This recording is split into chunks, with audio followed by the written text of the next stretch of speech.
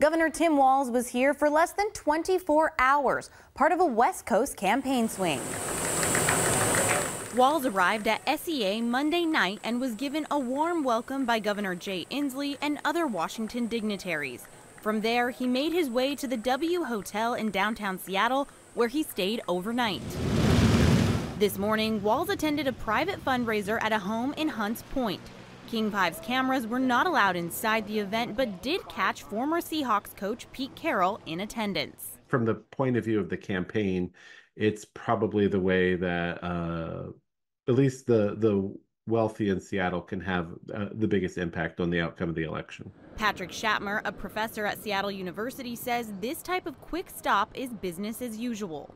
Wanting to raise funds this close to the election usually means that they're wanting to either expand their reach by spending extra funds in states they hadn't been planning on, or they're concerned about some of the states that they're running in right now and want extra resources to increase the amount of advertising and or to fund additional voter mobilization efforts. According to the nonprofit research group OpenSecrets.org, the Harris campaign has raised $685 million, and allied organizations have raised an additional $336 million.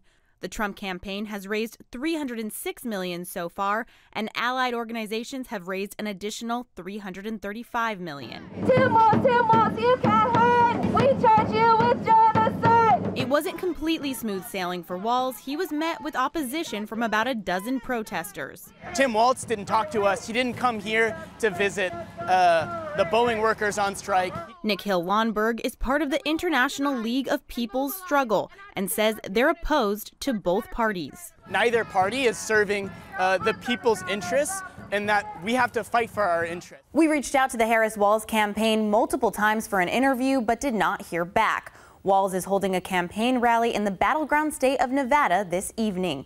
In studio, Bridget Chavez, King 5 News.